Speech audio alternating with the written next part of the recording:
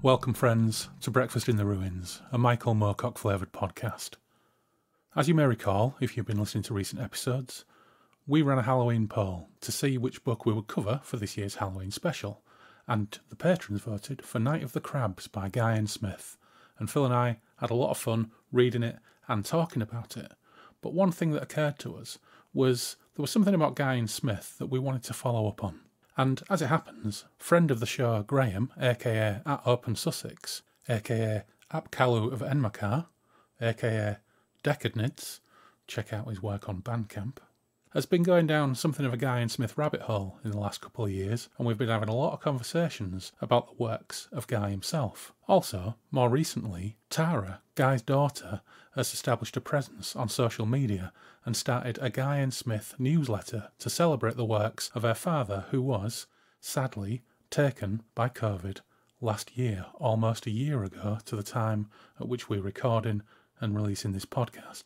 So, we thought we would just dip our toes a little bit further into the Guy N. Smith rabbit hole, pick up on another of the extensive series of Crabs novels in the form of Crab's Moon, and take just another look at the prolific author and his entertaining, if slightly dated, world of crab-based crustacean invasion horror.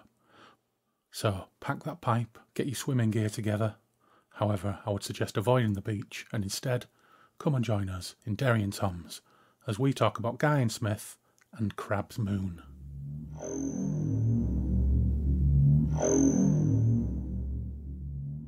This is Andy from the future, dropping in with a quick message. As opposed to Night of the Crabs, Crab's Moon does contain some references to sexual violence, and we do discuss them over the course of the podcast. So I just wanted to let you know, and please, if you do have any sensitivities on that level, please proceed with caution and look after yourself. Well, we're back in Derry and Tom's, and we're following up on our Halloween episode on Night of the Crabs. And for this extra special follow-up, Phil's returned, naturally. And we've also got our resident friend of the show and Guy N. Smith Uber nerd. Is that correct? Is that accurate, Graham? Are you a Guy N. Smith Uber nerd? I probably am now. I think there's more nerdy people out there, but my collection is becoming quite nerdy, I think. Yeah, and every time you send me another picture of some of the Guy N. Smith in the wild that you've captured, I do get kind of jealous. Yeah. But yeah, I think it's official now. You are the Team Ruins resident Guy N. Smith nerd. So let's just go with it. I think I've managed to persuade my friend to accept delivery of that computer if I choose to buy it. So, yeah, maybe after Christmas. Let's see. For the sake of the listeners, I think we'd better explain what we're talking about. What is this treasure trove on eBay that you keep on sending me? Well, it's allegedly, we need to verify this, but from the books, it seems to be true. It's Guy N. Smith's Amstrad word processor that he wrote some of his books on. And, maybe some of his porn on, who knows? Yeah, I would be disappointed if he didn't. But it's got all sorts of other little funky bits as well, hasn't it? Like travel brochures and... Yeah, travel brochures. It's got some discs, which might have... Who knows what's on there? Yeah, lots of old 3.5-inch floppy discs. Yeah. With lots of his writing on there. I'll tell you what, I'd be absolutely fascinated to know.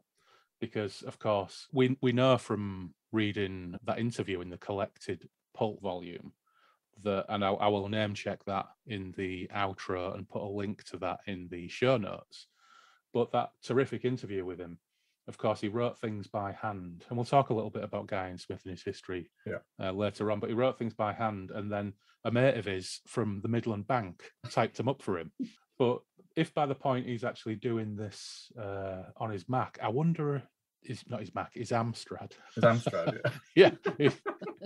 I wonder if he ever kind of backed up any of his earlier stuff or whether it was lost to time. Because another interesting thing that interview throws up is there was a sequel to Bamboo Gorillas. But we'll get to that when we get to that. I think we're kind of getting a little bit excited. Yeah. But I think the most disappointing thing about that ad is that it says, bought it 9 years ago, never turned it on, untested. It's a risk. It is a risk, yeah. 200 quid's worth of old tobacco-stained Amstrad word processor that doesn't turn on would be a bit disappointing. Yeah, but there is the travel pamphlets. There is, yeah. What I would say is everybody don't check it out because I want Graham to buy it. So please ignore what we're talking about and do not check it out. So before we launch, I think we've got a mini agenda for this. We discovered after I picked up a couple more Guy and Smith novels that Crab's Moon isn't a sequel, it's a sidequel, for want of a better expression. Yeah. And whilst on the, I think, second or third page it says this is Night of the Crabs 2, actually it takes place at the same time, roughly, as Night of the Crabs. And does it fill in gaps? It fills in gaps that we didn't know were there. And kind of tells a side story. But we'll take a look at that. And then we're going to talk about Guy and Smith kind of more generally. But before we crack off, my God, what a terrible Freudian slip to kick off a podcast. Before we crack on, I think we need to partake of a drink. And I know that, Graham, you've lined yourself up a wee slate. What are you kicking off with? It's Abbey Dale. It's a new brewery I've not heard of them before. Abbey Dale Brewery, and it's a Lost Soul Imperial Chili Chocolate Stout. Now I'm gluten intolerant, and this is gluten free. So this is the first time I found a stout that's gluten free. It's 9.1%, which is a bit dangerous. Super. That sounds good. None of mine are quite that strength at the moment. I did almost pull out my figgy pudding imperial porter at 11%, but I thought, no, I'll save that. Yeah. It's Friday night. Let's not go crazy. So I am going to kick off with a Tooth and Claw One Eye IPA. And I feel a little bit vanilla having an IPA, to be honest, because we normally do crackers porters. But it's been in the fridge for quite a while, waiting its moment. It's a 7%er, and I think this might be from Aldi. Yep. I think this might be one of the ones you got me, Phil, from Aldi or Lidl. Probably Lidl. Yeah. What are you on, Phil?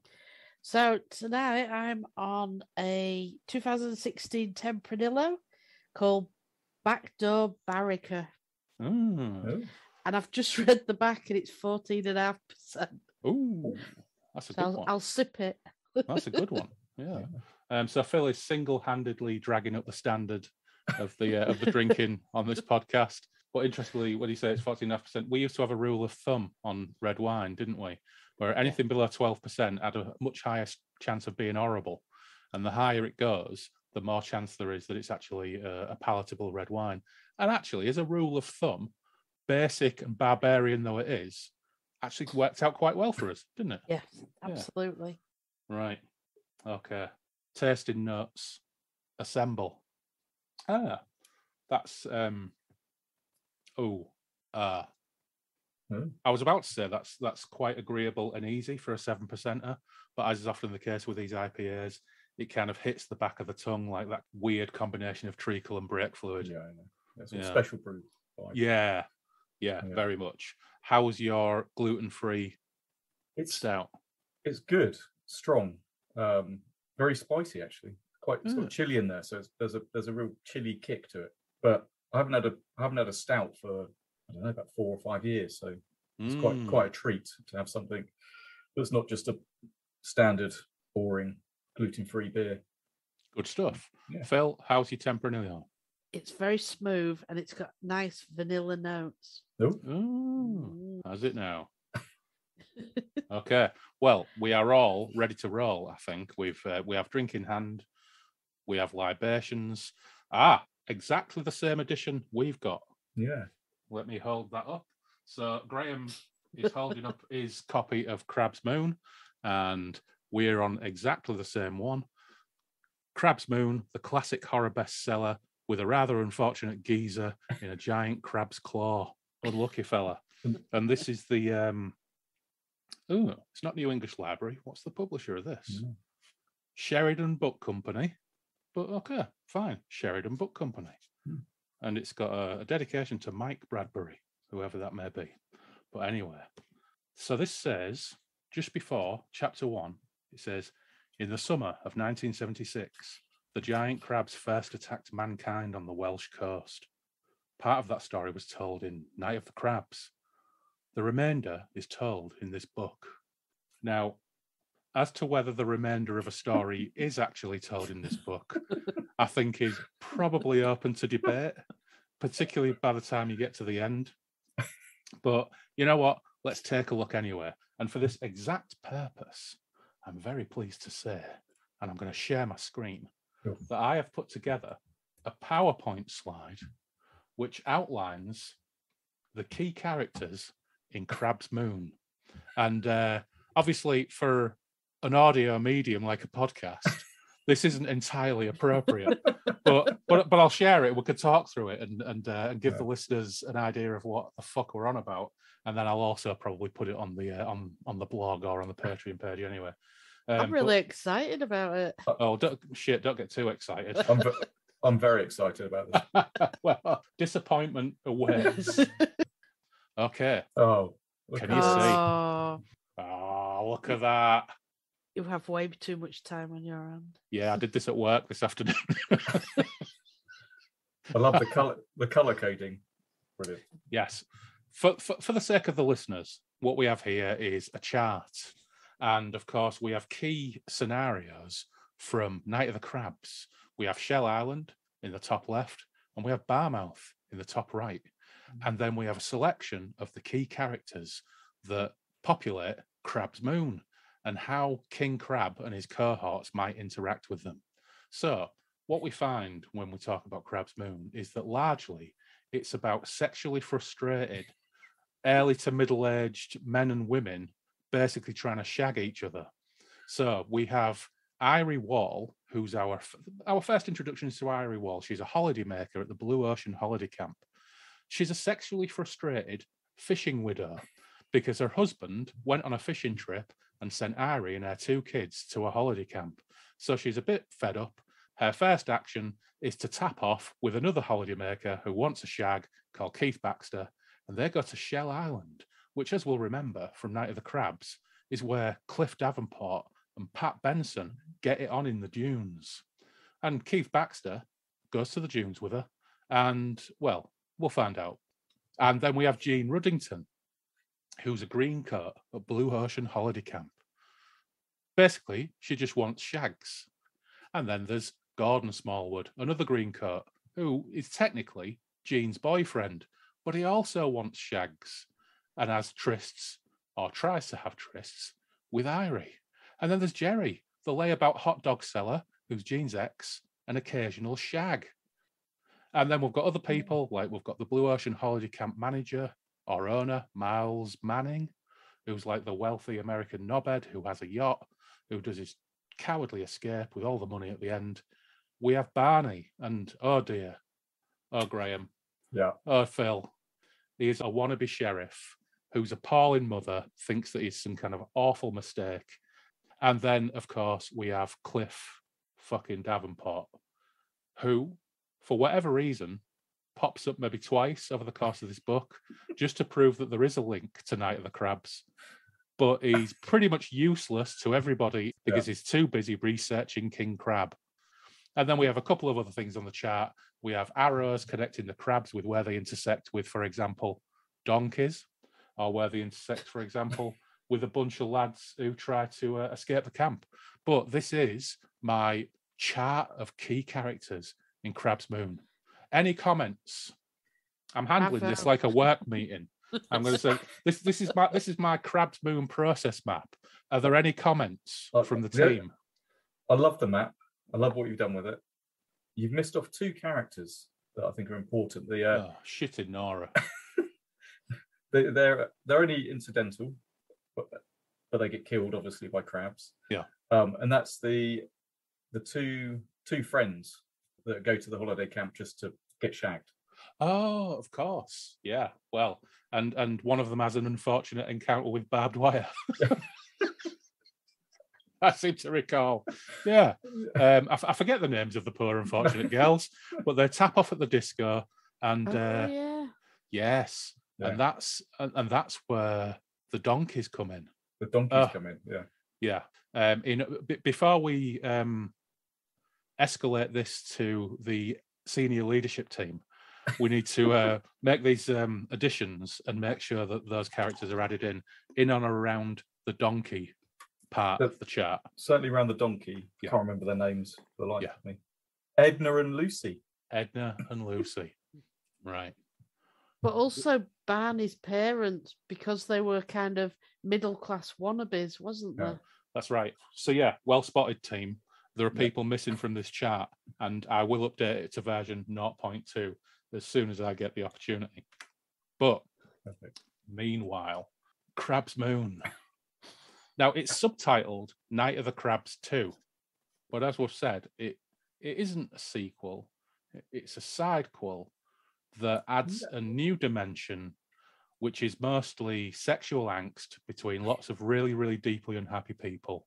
Some rumpy-pumpy, punctuated by brutally violent crab attacks and clickety-click, click. It's X-rated Heidi High. Carry on camping, isn't it? Yeah, it really is. It's all I could think when I was reading it was Holiday on the Buses. But it's also the moral of the story is if you have sex, you're going to get eaten. And if you have sex repeatedly and you don't mind getting fingered by soldiers in a truck, you will get run over by a crashing truck. That will be your punishment. And sexually assaulted. And sexually assaulted by a dirty hippie. I have to say, I didn't see the being crushed by a truck coming until... Absolutely no way. But I've got to say, the last 3 chapters, it really does feel like Guy just thinks, you know what, I've done 240 pages. Let's wrap this shit up as fast as possible. So anyway, I've got some bullet pointed talking points. Okay. I've really got to town. So it begins. We were introduced to Irie, who is she's sexually frustrated because her husband prefers fishing. She meets a bloke called Keith. She goes to Shell Island with him for nookie, but he's a bit vain and decides that skinny dipping will make him all hot and glistening. But a giant crab pulls his knob off, then eats him. You're obsessed with that. Well, this is the book's opening gambit, and you've got to respect that, haven't you? You've got to respect it. Yeah. You know, it doesn't just eat him; it literally pulls his dick off. Is there a stronger opening gambit in any book you've ever read? It's a fucking pretty high bar, isn't it? Yeah. I like the scene setting at the beginning. You know, the fact that there's a radio. Is it Radio 1 road show or something? And that's right. Yeah. Oh yeah. All these people just turning up to, because that's not mentioned in Night of the Crabs, is it? No. There is no mention of a holiday camp, and there is no mention of the Radio 1 road show. No. So it's but one thing. This side quill, that doesn't happen often, does it? I don't think I'm aware of a side quill. I think there are probably examples of fictions where they're set at the same time, like elsewhere, but something that is literally set 2 miles away from the action points of Night of the Crabs, but none of the details around it are ever mentioned in Night of the Crabs.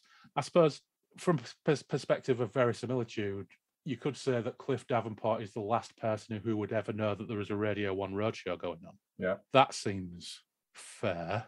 Yeah. But yeah, it just, I mean, I'm guessing Guy got out of bed one morning and thought, what shall I write today?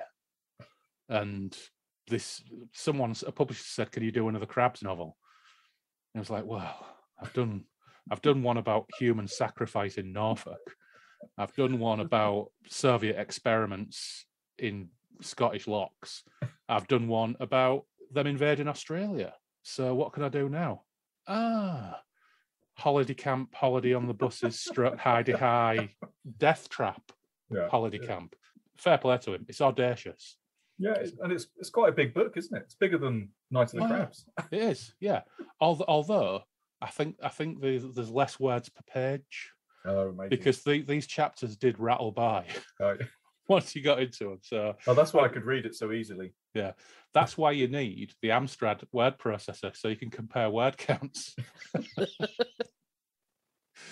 But anyway, so she wakes up. She didn't realize he's been eaten by crabs. She just wakes up and is nowhere to be seen. Because he left his clothes behind and his car keys, she just thinks, well, fuck that guy, and hops in his car and drives back to the holiday camp. Can I stop you there? There's an important link to Night of the Crabs, which is the beachcomber. That's right, Barnaby the Beachcomber. Barnaby. So we can instantly place it ahead of Barnaby's death. I'd hope so. Yeah. Actually, we fairly quickly get a good indication of how this is placed chronologically, because chapter 3 is just a fucking reprint of a chapter from Night of the Crabs. Oh, yeah. Even more audacious. Yeah. He just literally reprints the chapter where Ian and Julie die from Night of the Crabs. But yeah, to give credit, it does say as related in Night of the Crabs. Yes, yeah, it actually does. So, as related in Night of the Crabs, which you may want to read if you want a better crab book.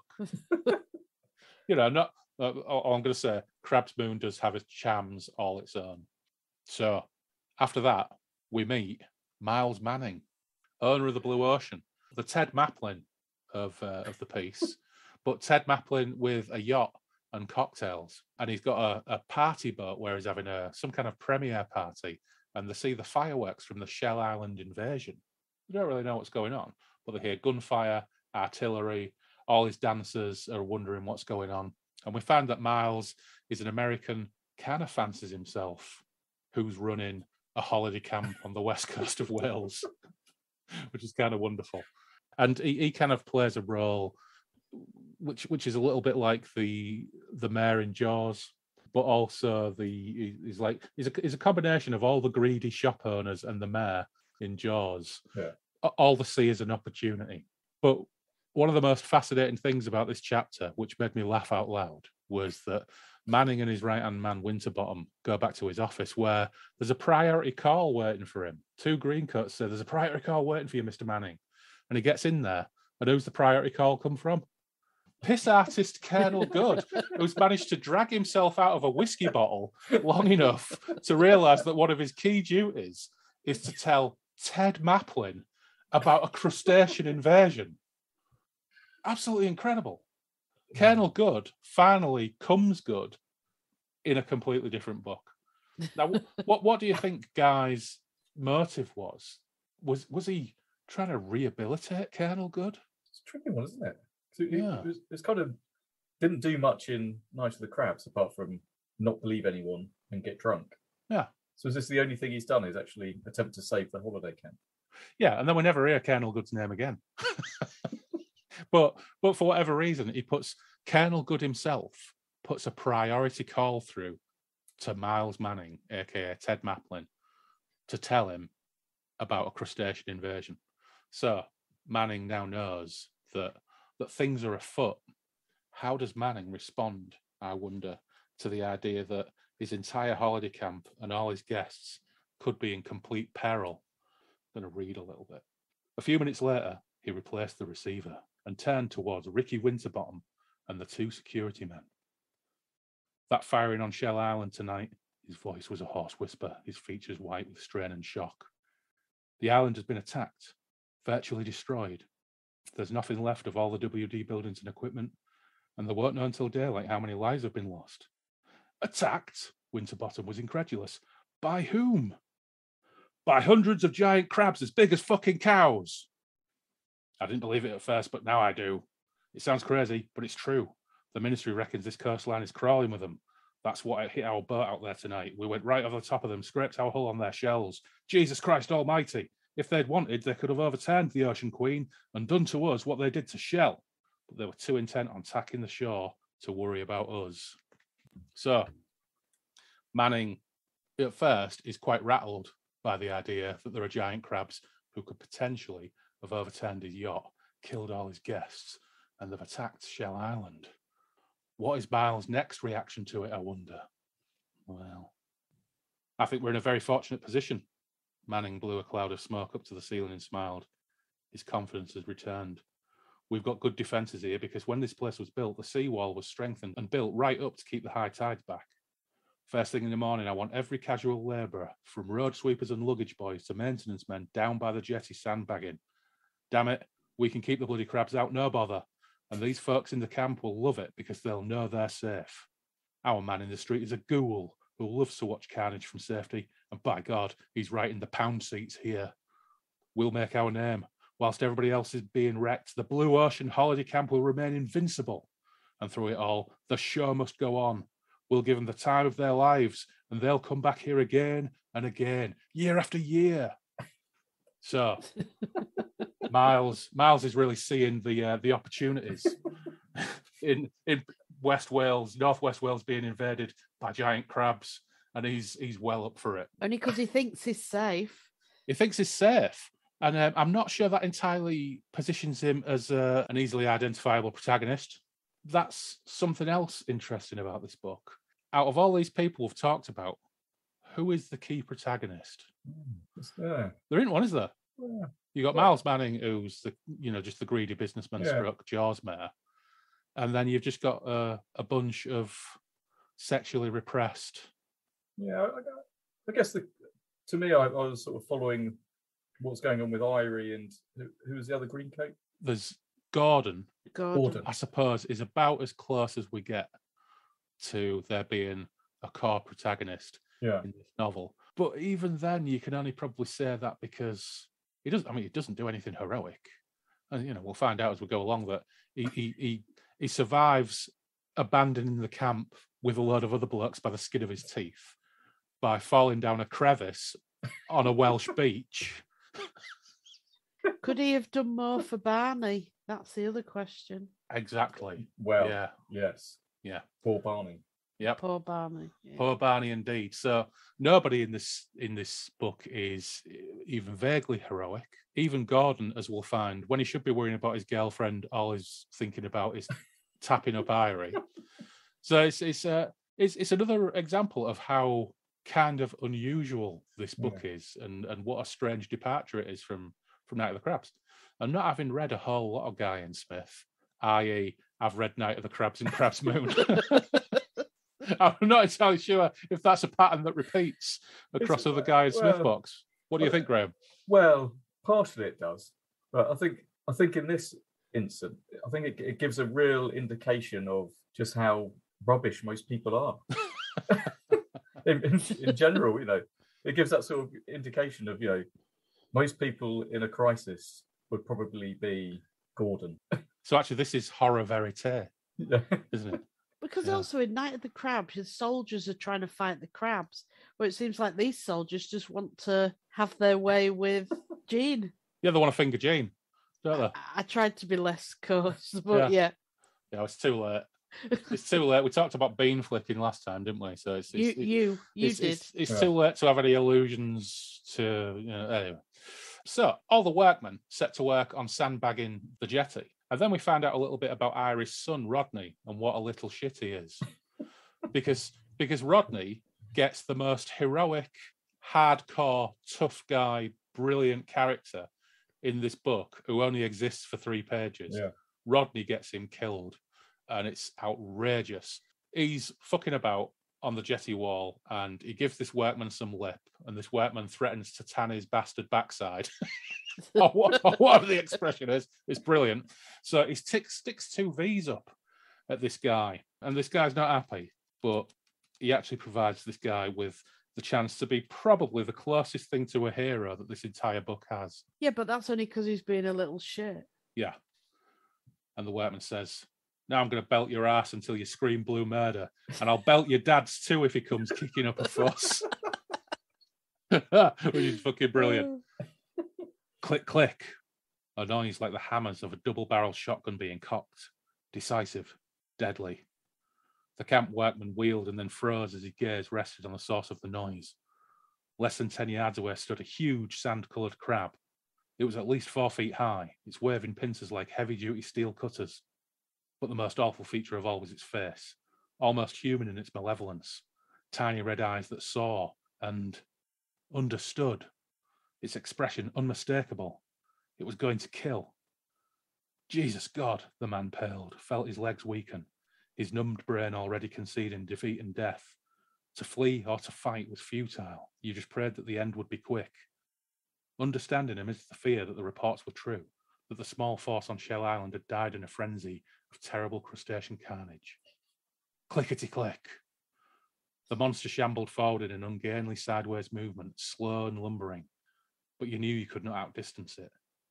Rodney, still in the man's grasp, screamed once, a yell of terror that was beyond his comprehension, a child seeing the bogey which has haunted his dreams throughout the dark hours that he had never really believed in until now. That scream triggered off one single logical action inside the doomed man. His brain functioned once, but it was enough. He's only a workman after all. He could only deal with one thought at a time. His brain functioned once, but it was enough. He knew he could and had to save the child. Muscles bulged, and those ape-like arms shot upwards in a worthy Highland caber toss that had Rodney airborne, spinning, flailing hands and legs, reaching his apex, then falling, landing on top of the sandbag wall with a sickening thud, lying there, winded and hurt, crying, not daring to look back down on the beach, trying to tell himself that neither crab nor man existed. The man closed his eyes, muttered thank God, and then he heard the crab clicking towards him, a sea monster beside itself with fury because some of its prey had escaped.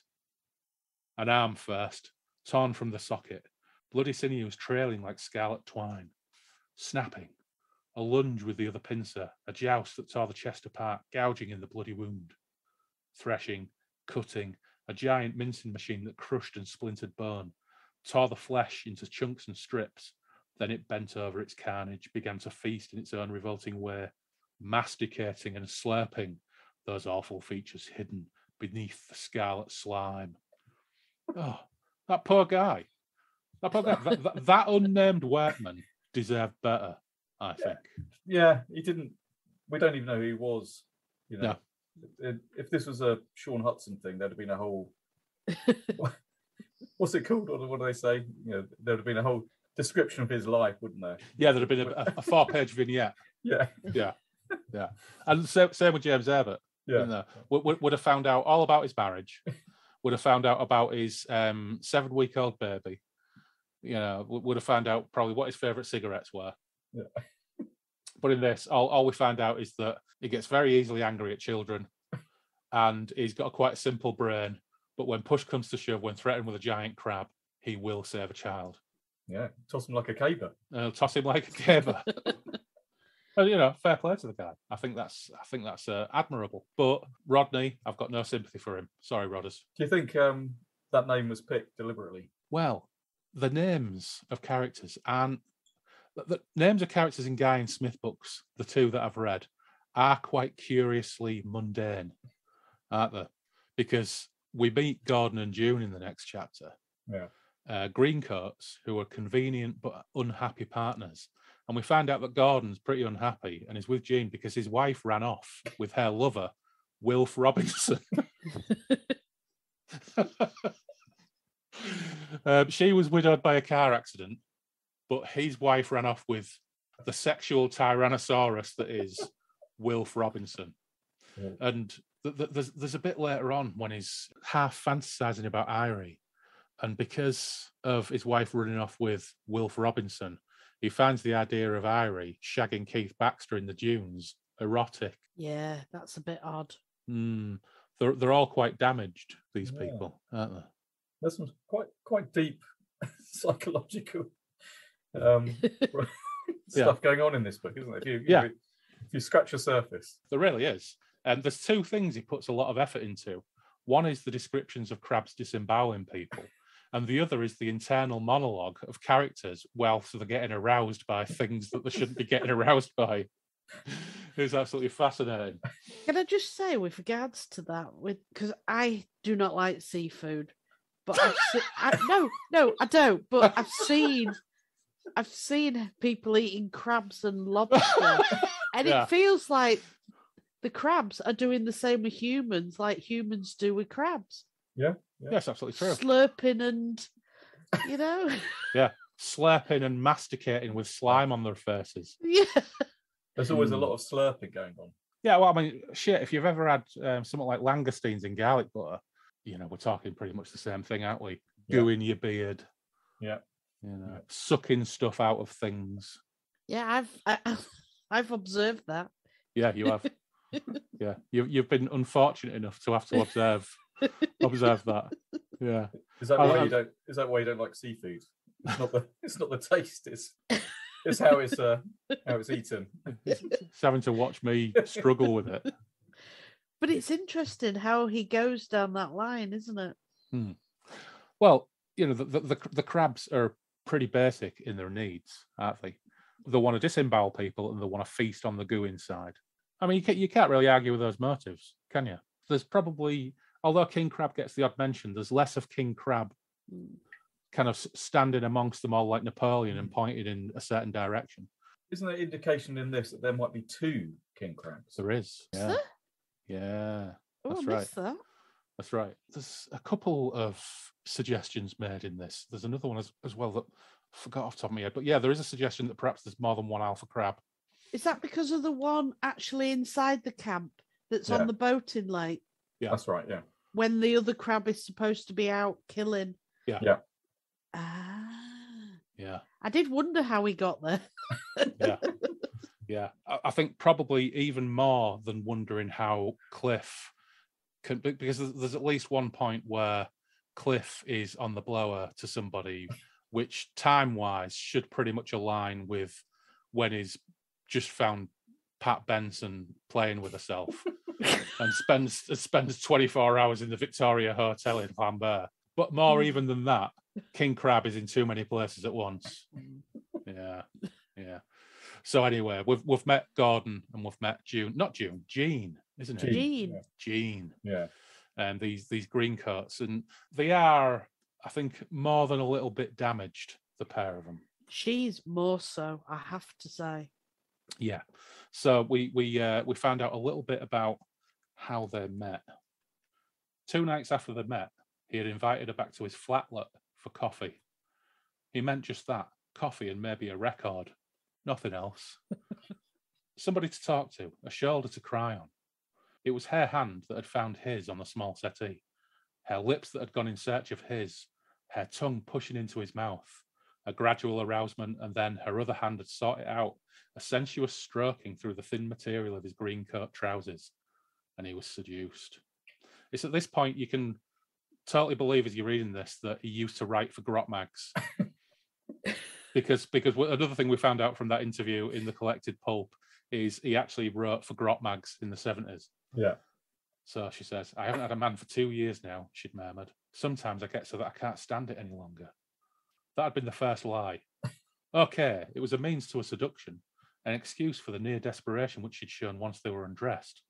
She'd gone to work on him avidly, her lips hungry for pulsing male flesh. A crazy orgasm that had only been the beginning. She'd stayed the night, and from there onwards she didn't use her own flatlet, except to keep a few belongings in. But she hadn't gone 2 years without a man. In the heat of successive orgasmic passion, she'd boasted of other affairs. Men who had satisfied her beyond her wildest dreams, but they'd only wanted her for a body. She needed more than that, she told him. She was like a drug to Gordon Smallwood, turning his previous bitterness into possessiveness. He couldn't bear her out of his sight, but he knew that to try and chain her would be to lose her, which is why he knew he had to let her go to Barmouth. Perhaps this sister of hers really was holidaying there. There was no reason to suppose she didn't exist, except as a convenient alibi. That's pretty shrewd, Gordon, as it happens. That's pretty shrewd. But it's absolutely brilliant that, like, you know, in the throes of passion, she's wildly telling him about all the other blokes she's been shagging and how brilliant they were. And Gordon's up for this.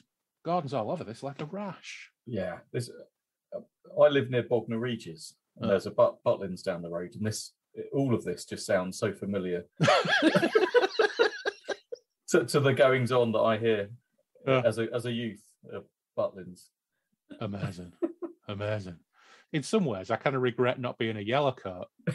I went to work at Delapole Hospital as an 18-year-old, which, you know, probably in some ways wasn't that far different. But anyway, let's not go down that road. Jean, they kind of portray as a sex addict. Yeah. I just feel she's really damaged. Yeah. I think that comes out further on in the book, but yeah. Yeah. But I think also by partly how it's written, there is that indication that she's a broken person, right? Yeah, absolutely. Yeah. She's super damaged. Yeah. But Gordon's hunch is right. She goes to Barmouth to see her sister. I'm sorry, for the sake of the listeners, I did bunny ears when I said sister. But she grabs a lift in a lorry of soldiers and lets them all cop a feel for giving her a lift. And then she goes to see her ex fella, Jerry, for more rumpy pumpy. And we found out that, in her opinion, Jerry's a bit of a waster because he's only a hot dog seller and he's got no ambition. Isn't he a bit violent as well? Yes. And it just so happens that when she goes for her rumpy pumpy with her former partner, Jerry, the army are in Barmouth setting up for action, which you can only describe really as bad timing, Gene. Yeah, and she should have taken her bike. She indicated that she was going to cycle. She did. Yeah. She did. And I think we've already alluded to the fact that things don't really go that well for Jean from this point onwards. She is now accelerating to a really ignominious end. But by gum, she has an adventure along the way, a horrendous adventure.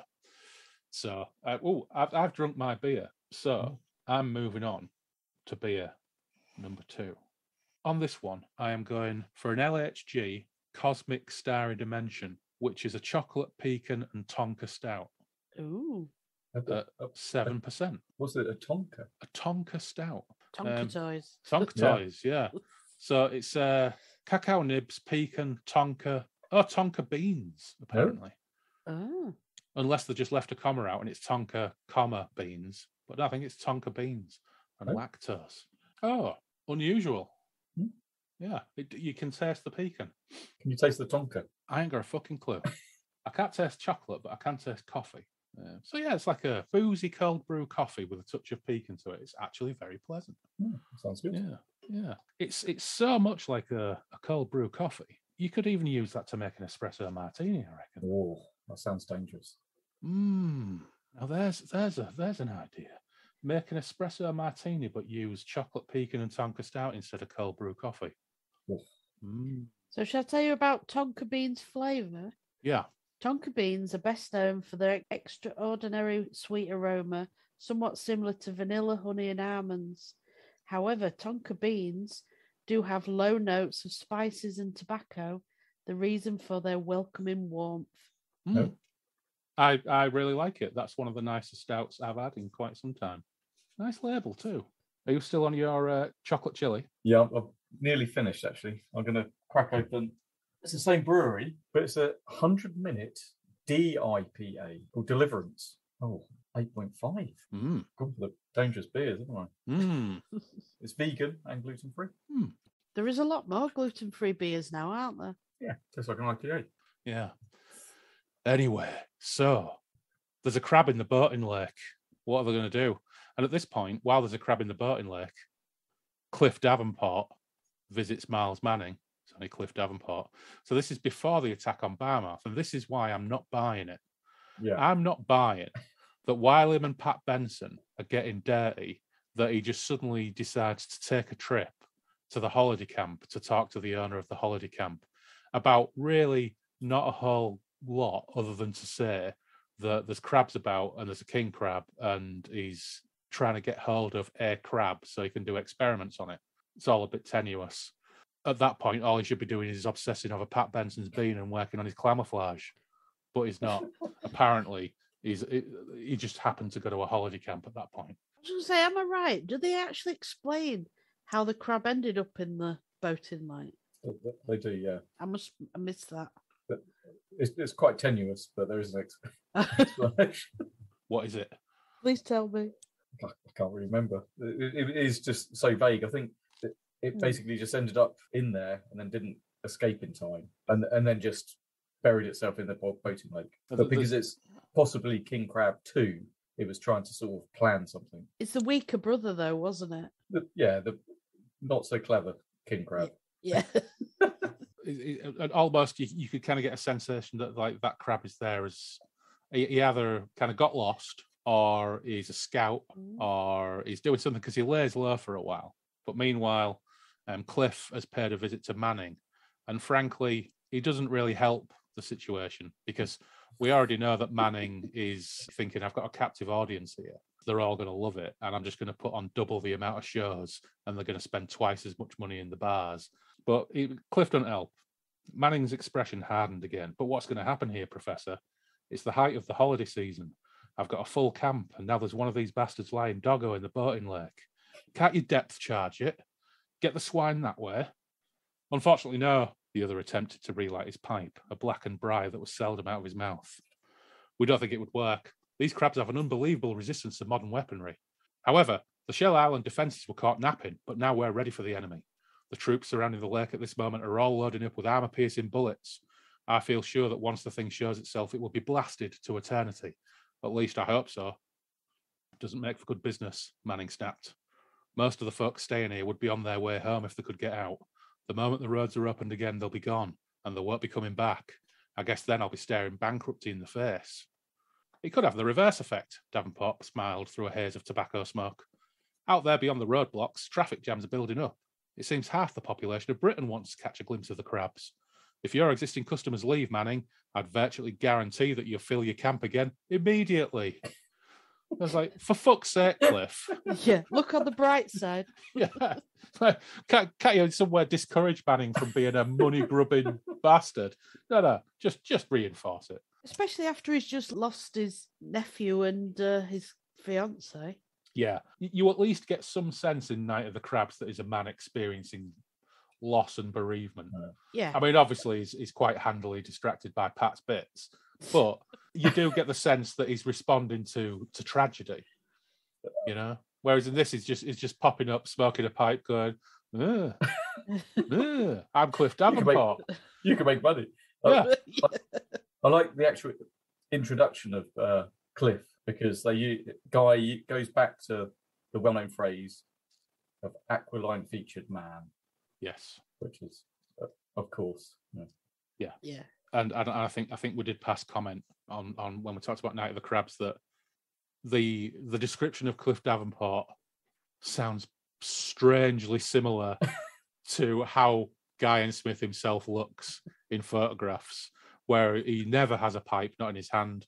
And sometimes, well, in many photographs, he's got two pipes. He's got the one in his mush and the one he's examining.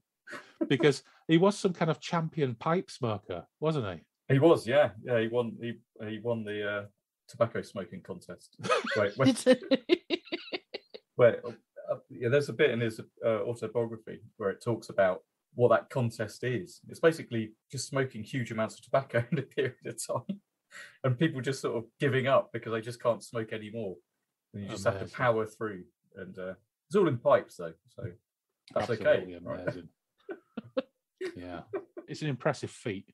I think there was one time me and my mate Yaki and my mate Lee took it upon ourselves to try and have that competition ourselves, just the three of us, in Lee's flat back in Hull, back in the mists of time, where we're all on magic mushrooms. And it culminated in wrapping Rizzlers around 2-ounce block of drum and lighting it and trying to smoke it. And I was severely ill. Yeah. So I do take my hat off to Guy and Smith for. Is that when Yaki stopped smoking? No, Yaki smoked on for years after that. Oh. Yeah, but I don't know. It's that weird combination of youth, bravado, magic mushrooms, and the butthole surfers. Good combination. Yeah, at least he used to do peculiar things. But Guy was doing this when he was in his 60s. Oh yeah, Guy didn't need shrooms. Guy didn't need shrooms. Guy just had this fucking down. Meanwhile, in Barmouth, Jean falls out with Jerry over his hot dog seller lack of ambition and decides to head back, but she misses a lift and ends up being turned by a military roadblock back into town. So for some reason that I can't remember, she falls in with a dirty hippie called Peter. And because they can't get out, they both hurl up in a boat shed. He sexually assaults her, but she digs it. For fuck's sake, Guy. Seriously. But fortunately, before it can get too disturbing and out of hand, the crabs attack Barmouth. This is where we now get another repeat of text from Night of the Crabs, where we get the tank lobbing passage from Night of the Crabs. And we find that Jean and the dirty hippie are trapped in the boat shed, both naked, because they've been at it. He starts slapping her around at this point. But do they escape? Well, we'll see, because everything in Barmouth is going potty. And, as if by magic, the crab emerges from the boating lake back at the holiday camp as well and goes on its own rampage, smashing up armoured cars. It doesn't eat anybody. It just decides to rampage around the army's trucks and armored cars and smashes them all up in some kind of fit of pique. Which, fair play, crab. Very grumpy crab. Who do their soldiers think they are? Well, this crab doesn't give a fuck about your uniform or your armoured cars. And then it sods off back into the sea, much to Miles Manning's relief. Meanwhile, Gordon has helped Ari out with the kids. This is where we get another repeat of our Guy and Smith formula. Man plus woman plus no social distancing rules times Guy and Smith equals sexual tension.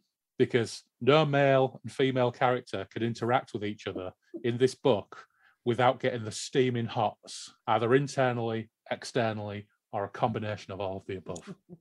And just during the most mundane, doesn't matter, you got the hots in you. Yeah, so rather than worrying about Jean, he's now got the hots for Irie, because she's not quite a single mother, but she's single in that she's there with her 2 annoying children. He was going to go find Jean, though, wasn't he? He had to go find his love.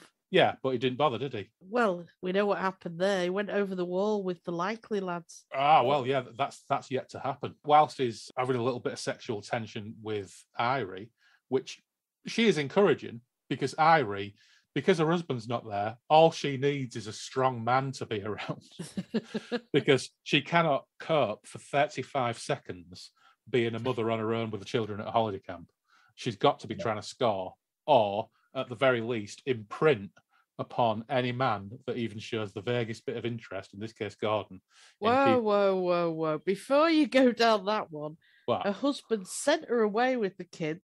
So his idea of a family holiday is her away with the kid. He told her not that many years ago that he'd had enough of sex, and they're not old. So, she wasn't having a good life of it. I have to say, I had a lot of sympathy for Irie. Yeah, I do as well. I felt that she was portrayed in quite a good light. Out of all the characters, she's the most sympathetic by a mile. But you know what? Try marriage counselling before trying to shag Keith Baxter on a beach. That's all I'm saying. Yeah, she felt a lot of guilt for that, though, didn't she? Yeah. And she didn't, she didn't do it.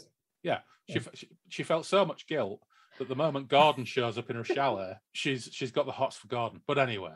Yeah, but her husband's an arsehole. Yeah, well, and she thinks he's been having affairs as well. Yeah, it's indicated he has, I think. Yeah, that she turned a blind eye to things. Yeah. Maybe he's Wilf Robinson Part 2. I'm a big fan of Irie. Yeah, me too. Okay, maybe I'm being too harsh. Maybe you are. Yeah. I've been to Butlins. I know what it's like. not as an Irie or a Keith. Well, just as my only real experience of a holiday camp is Holiday on the Buses, and they're all trying the best to be at it. Even Olive is trying to get some rumpy pumpy and Holiday on the Buses. So maybe it is just something to do with holiday camps. I thought you were going to say I've been to Pontins Prestatyn. Well, we have been to Pontins Prestatyn, haven't we? Oh God, that was awful. Yeah, that was for a sci-fi convention. My mate Rich, who we were there with, about 6 weeks after getting back, he texted me and said, "Put UK Gold on," and Holiday on the Buses was on. And it turns out Holiday on the Buses was filmed at Pontins Prestatyn, and it hadn't changed. So we were there circa, I don't know, 2010, 2011, something like that. And the fucking place hadn't changed a bit since whenever Holiday on the Buses was made, 1976 or whatever. But yeah, Pontins Prestatyn was an interesting experience. It's got to be said. But we didn't get the full holiday camp experience with yellow coats or all that business, because it was a sci-fi convention. So rather than yellow coats, it was blokes walking around dressed as Chewbacca. But that's good. I didn't really get the sense that it was a hotbed of hot rumpy pumpy. Well, not a sci-fi convention. No, definitely not. No, certainly not. No, but more's the pity. Butlins. That's why you get reduced tickets to Butlins in the sun, like £2 for the whole weekend and stuff like that. I do recall Firthy getting, and I'm sure you won't mind me saying this, Firthy, but I do recall Firthy getting the hots for a council estate Wonder Woman. So maybe there is something to it. Yeah. Maybe it's the environment. I don't know. I'd like to know if Guy actually went to a holiday camp. Yeah. Where did he get his material from? Very good point. It's interesting, isn't it? Because how do you actually do your research for something like this? Yeah. Reading a bit about him doesn't seem like the holiday camp kind of guy. But when we did the show with Andrew Nett, we were talking about the punk and the skinhead books that New English Library published, and apparently the guy who wrote those, all the skinhead movement and all that kind of youth subculture, all thought that he must have been part of the subculture, but it just turned out he was a Canadian hack writer who took some of them for a drink one afternoon in London, and then wrote a whole series of books about the skinhead culture. So who knows? Maybe he saw Holiday on the buses. Yeah. Or Heidi High. Yeah. Maybe that was his research. Yeah. Actually, when did Heidi High come out? Must have been around about this, wasn't it? It was 84, God. This, wasn't it? Yes, and Heidi High was definitely 80s, wasn't it? Yeah, there we go. Yeah, maybe Heidi High did its research from Crab's Moon. Yeah, I don't think so. Yeah, it's probably more complicated than that. We might have to do a PowerPoint slide to show the interaction between Holiday on the Buses, Heidi High, and Crab's Moon. What were the interdependencies and interrelationships between those three things, and how did they all get it right, and how did they all get it wrong? Yeah, I'll do that. I'll do that next week when I'm bored at work. So anyway, chapter 10, we found out about Benji, and this is something of a facepalm moment. Yeah. In this book, and I'm not going to try and pretend that Guy and Smith books or James Herbert books or Sean Hudson books are ever something that should be taken seriously. But if you want an encapsulation of how wrong-headed attitudes were to things like learning disability in the 70s and 80s, this is a pretty good example. Oh, is it Benji? You called him Barney on your thing. Yeah, Benji. Oh, did I call him Barney on the slide? It's Yeah. Benji, isn't it? Yeah, Benji. Barnaby was the beachcomber. Yeah. So yeah, we've got this situation with Benji where does his mother refer to him as a Mongol, and his dad says he's not a Mongol. Don't call him a Mongol. Yeah, that's later on. You see that you don't get that early on, but it's No. But it does indicate the attitude of the time, doesn't it? It really does. Yeah, Yes. that's when he's died, isn't it? Yeah. So it's not Guy's finest hour. No, this chapter, I don't think. But we found out that there's this lad Benji who has learning disabilities, and this is one of the interesting things about how kind of wrong-headed some of the descriptions are from this era, is that actually whenever they're describing, it's his attitude, it's the attitude of his mother and the attitude of his parents, and a couple of anecdotes about him putting his hand up someone's skirt. Yeah. Even though there was no sexual motivation behind it, that portrays Benji as some kind of degenerate. But then actually all the descriptions of what he does, he just sounds like a 12-year-old kid playing cowboys and playing sheriff. It's curious. You know, it's easy to read stuff like this now with a modern eye, but his dad does admit that he did put his hand up the skirt, and he was becoming a teenager. It was his hormones. And also, you know, some of the sort of descriptions here are very clumsy from Guy, but there is that indication of parents that are kind of, again, broken parents that are really snobby. They can't accept what's happened. Yeah, and they can't cope with the situation, and there's no sympathy with the parents. No, not at all in any way. And the way Guy's written it, there's no sympathy for the parents. He's made them out as being, you know, just wrong-uns, isn't he?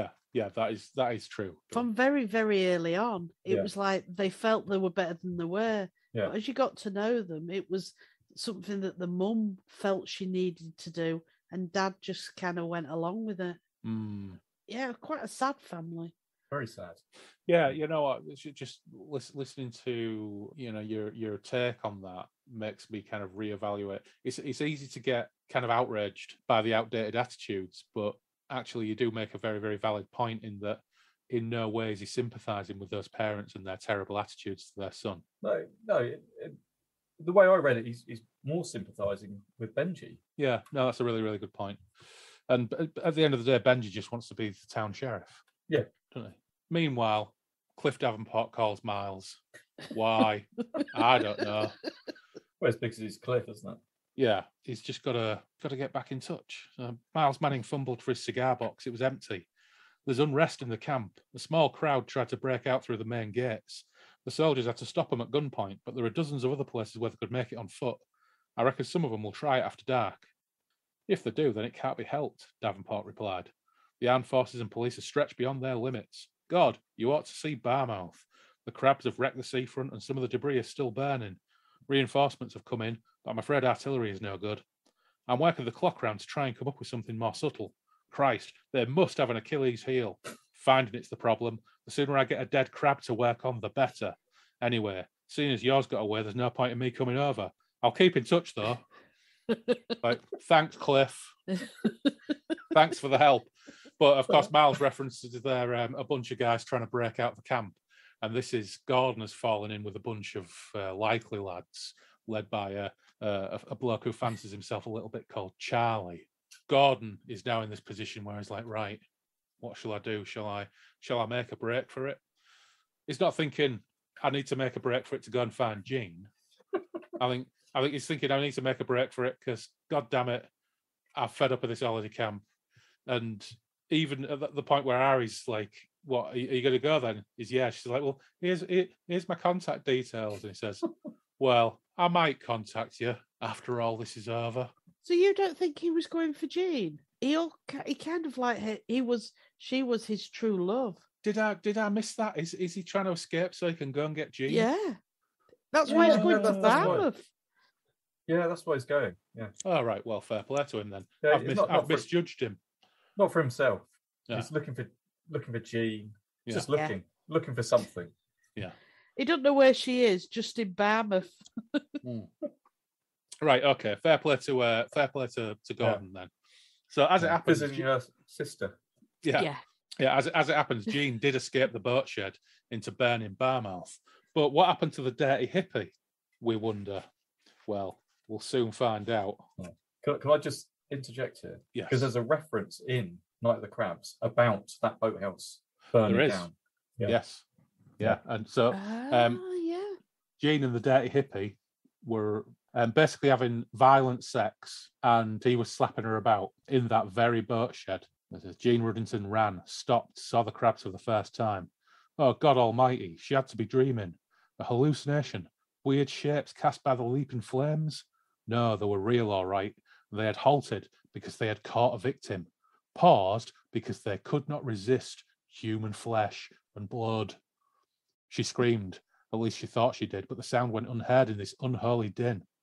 She recognised the struggling naked form for one fleeting instant as it was held aloft in crushing pincers, the crustaceans fighting among themselves for their prize. A man whose sheer physical strength was as nothing compared with theirs. The body was held at full stretch by an arm and a leg, the free limbs kicking and flailing wildly. She felt the sinews snap, the members being ripped from their sockets. A third crab shambled forward, snatched and got a hold on the trunk.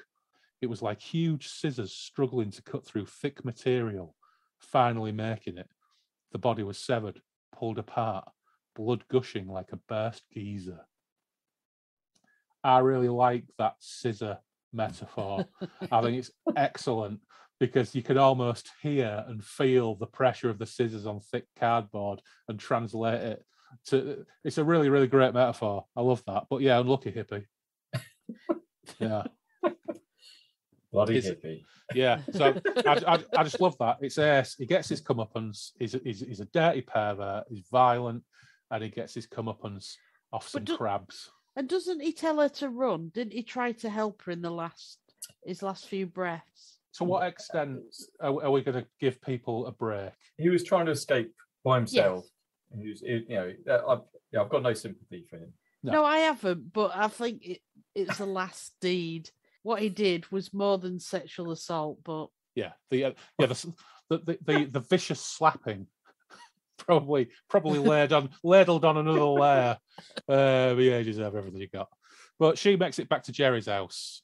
He's gone, but she lays low and listens to the carnage outside, and gets some kip. Don't know where Jerry's gone. He's evacuated.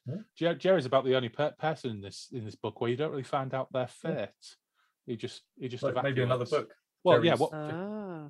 what we need is Crab's Weekend. We find out where Jerry sets up his next hot dog stall. Yeah. Down at Bognor. Yeah. Seen him down there. Meanwhile, Ari is disappointed as Gordon decides he's making that night break with the likely lads, but he does take a number just in case he survives, because, of course, got to hedge your bets, haven't you? Yeah. But down at the beach, he spots Benji tailing him, and when he gets to the beach, he realises that actually Benji is on the tail of Gordon and the likely lads. He knew early on he could have done something. I'm sorry, but yeah.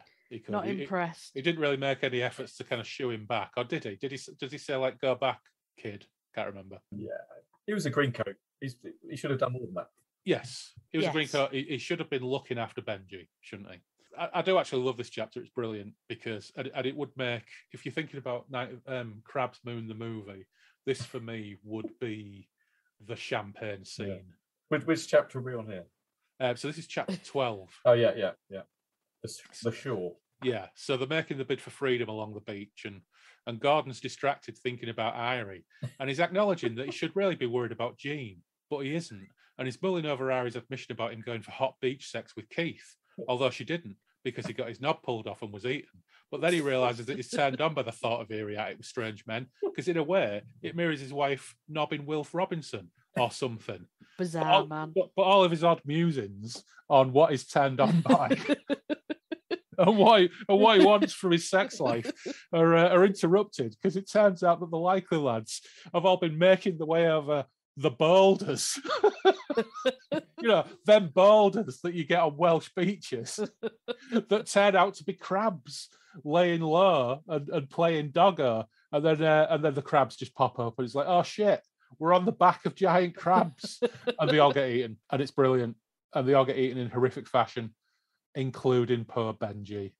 And poor Benji tries to take on King Crab with his finger pistols. His finger pistols. Bless him. Poor Benji. And this is the point at which Gordon falls down a crevasse.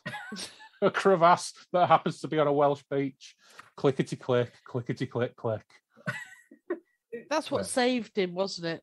To carry on in the story. Yeah. We don't know at that point, has he survived? He just kind of falls into oblivion. Those famous crevasses. Yeah. But this is a good scene for Benji, though, right? He's just going for it, isn't he? Oh yeah, Benji. Totally. Yeah. He's just like, this is it. Yeah, this is my power, my secret power. He's the sheriff. This is his moment. My secret power. Yeah. But unfortunately, he gets horrendously disemboweled and eaten by crabs. Gordon could have done more. He could. And Benji should never have been there. But alas, poor Benji, you deserve better. And this is, of course, where we get the couple of lasses who you mentioned earlier. So a couple of girls down the disco, tap off with some fellas, and it's Lucy and Edna. The other name, Edna and Lucy. I think it's Lucy goes off for an alfresco shag with one of the lads near the donkey enclosure. Poor donkeys. I don't think there's particularly any surprise that the donkeys get eaten by giant crabs. Let's have a look. Sad though. It is sad. But if it's not bad enough that Lucy, not only the guy who's shagging her is an horrible prick. Yep. He's got some teeth missing as well, which guy indicates, he's very conscious by describing the fact he's got teeth missing. Yeah. He's not a nice fella at all. He's really horrible to her, which she just does not deserve at all. And then sadly, she gets, mostly naked, tries to escape, gets strung up on some barbed wire. Of course, yeah. So Johnny is been munched on, as have all of the donkeys, by the crabs, and she's strung up on some barbed wire. And it says the wire strand sagged. In a last futile gesture of self-survival, she pressed herself back against the fence, the barbs digging cruelly into her flesh as though they were trying to prevent her from being dragged down. She was trying to scream, gurgling, crying. Warm acid water trickled down between her legs. The big crab shambled forward, halted a couple of yards from her. His revolting features appeared to crease into a lusting grin. Even the crabs are perverts. I know. Why lusting? Yeah. Not needed. The other crustaceans held back. It would take a brave and foolish crab to try and deprive their master of his rightful prey. As a cat plays with a mouse, so King Crab began to taunt Lucy. Sadistically, he stretched out a pincer and she shrank back as far as the tension of the barbed wire would allow, gouging her shoulder blades and buttocks, the blood beginning to run freely. He touched her, scratched her breast, drew a dark red line all the way down her abdomen as though marking her out for mutilation. A clump of coarse hair. Somehow he secured a grip, tugged, and the tuft came out by the roots. Is he on about her bush there? Is King Crab pulling on her bush? Yeah. Incredible. I think that's the indication. Incredible. Lucy screamed with pain, would have fallen had the barbs not been impaled in her flesh. Her arms stretched wide as though in crucifixion. She wanted to close her eyes, shut it all out, but some awful, compelling force made her watch. She had abandoned all hope. Afraid of death all of her life, she suddenly wanted to die. Kill me, please. The crab touched her again. It seemed curious concerning the human anatomy, prodding and poking, drawing more blood, perhaps unintentionally, with its exploratory probings. Lucy's head fell forward and her eyes closed with sublime unconsciousness. King Crab seemed to sense that she was no longer participating in this game of blood and pain, that there was no point in further torture. The pincer struck again, venomously this time, disemboweling the girl with a single blow. Entrails spilled from the abdominal gash, swung gently to and fro, a crustacean tidbit. Once more, it was a revolting game, the monster crab catching the swinging human offal in its mouth, sucking the slimy, warm intestines in the manner of a human eating spaghetti.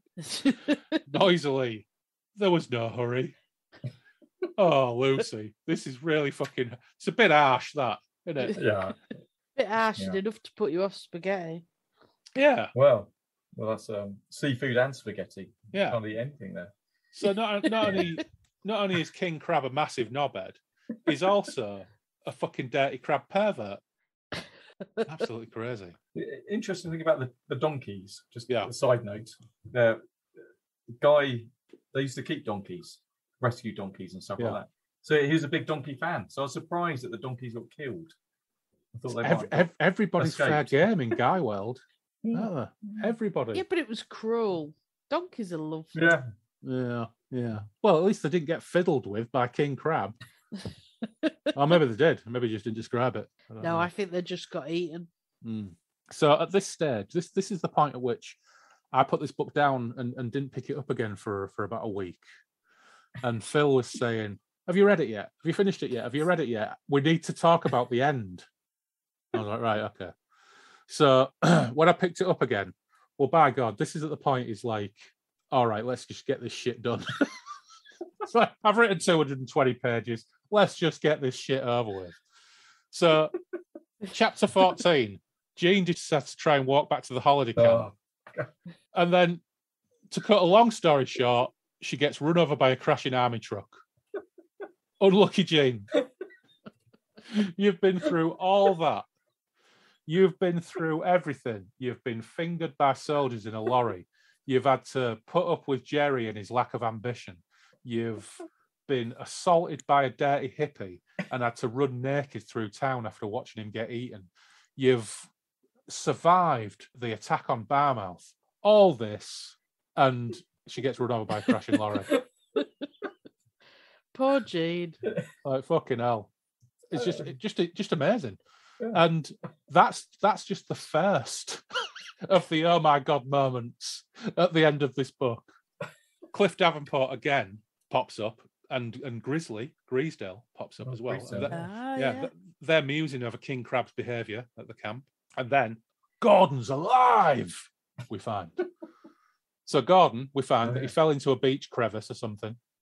And the crabs couldn't get at him, so he gets back to the camp and Manning fires him.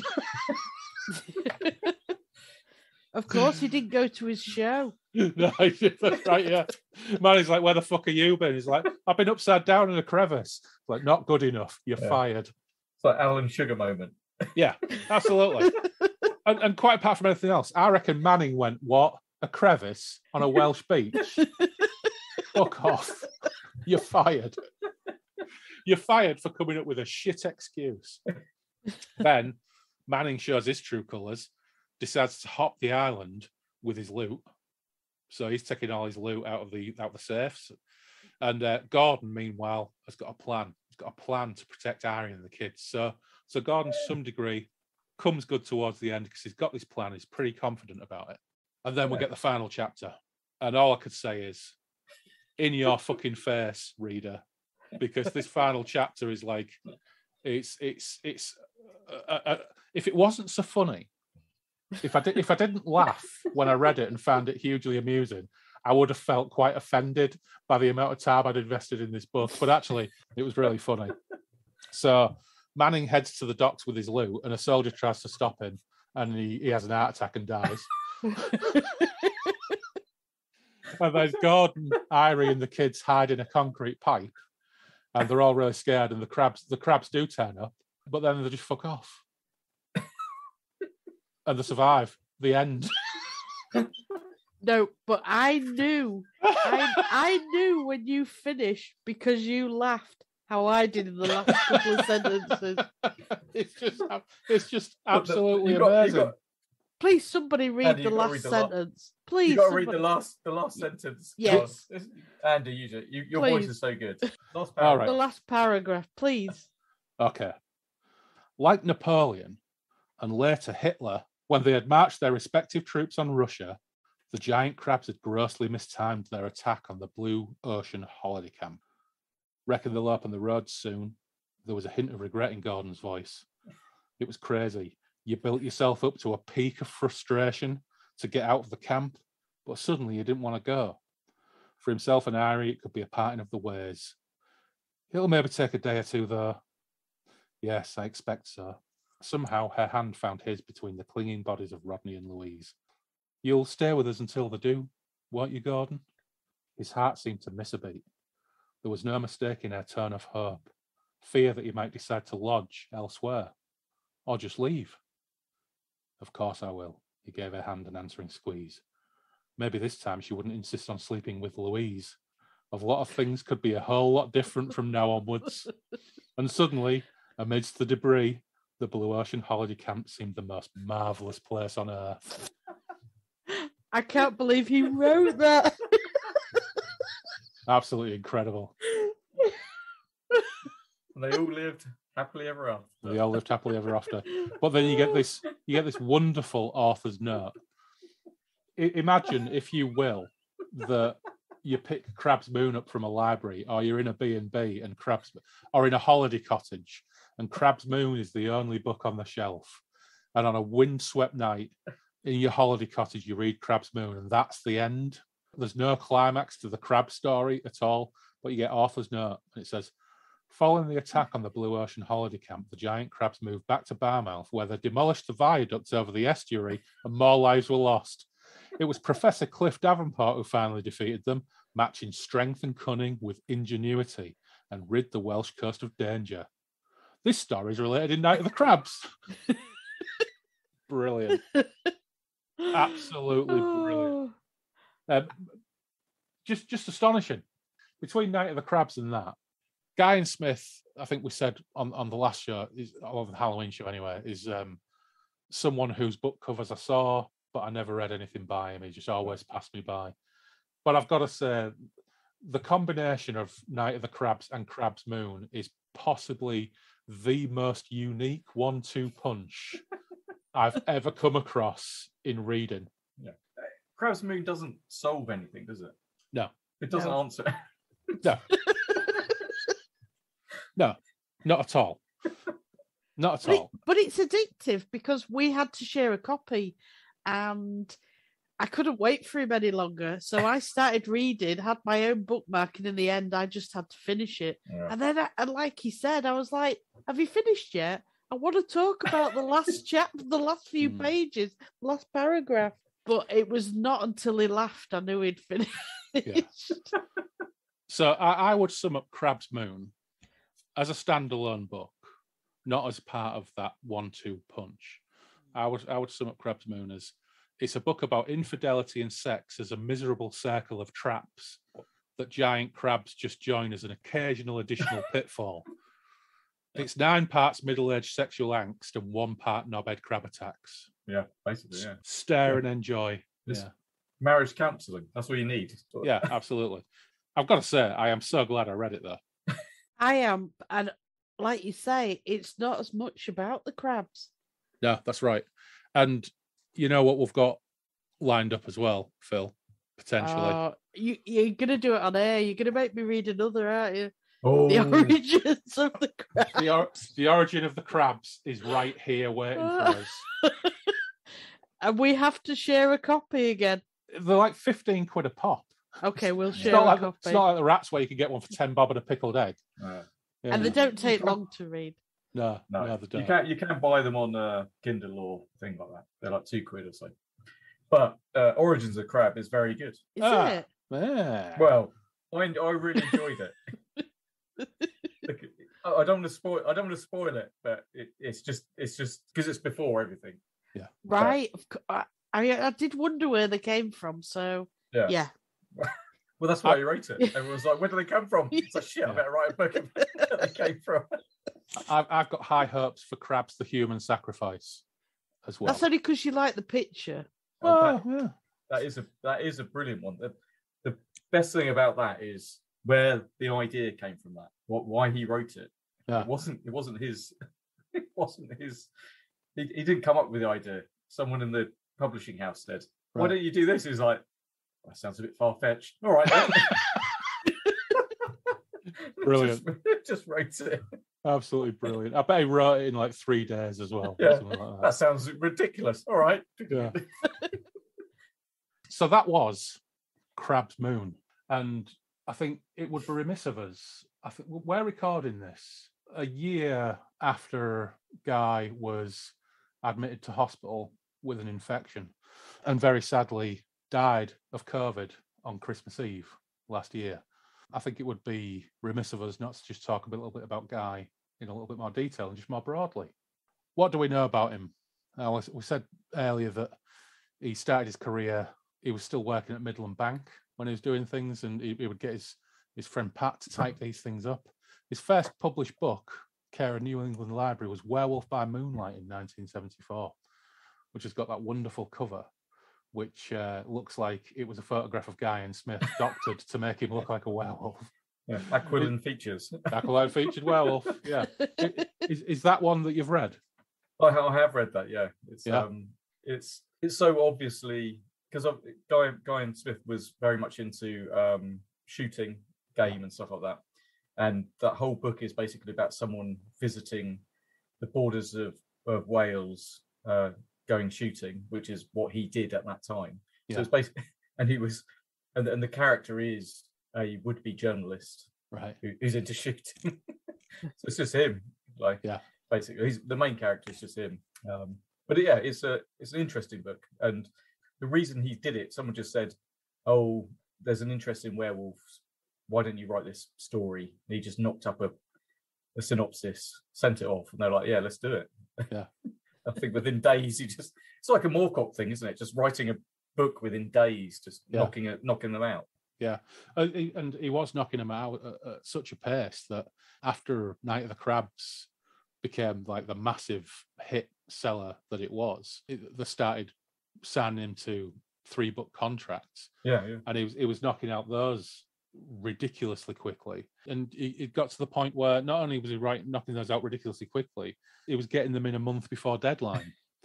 and he hit a point where NEL couldn't actually keep up with him in terms of publication, so he ended up writing for Hamlin as well. And he was also, before he published Night of the Crabs and kind of hit the big time in that respect, not only was he writing for Grotbags, but as you pointed out to me a while back, that he actually wrote Disney novelizations. Really? Yeah. Yeah, under a pseudonym. Yeah. And there is an anecdote in that interview where he talks about getting off a train, being picked up and chauffeur driven to Pinewood Studios to have a private viewing of Song of the South. And then going back and writing the novelization of Song of the South, which is absolutely amazing. Yeah, this guy has such a life. But that was from, I think that was a NEL contract, wasn't it? I think they were doing that, and he was like, "Oh, I'd like to try that." And they're like, "Yeah, go on then." And he was like, "Yeah, there we go."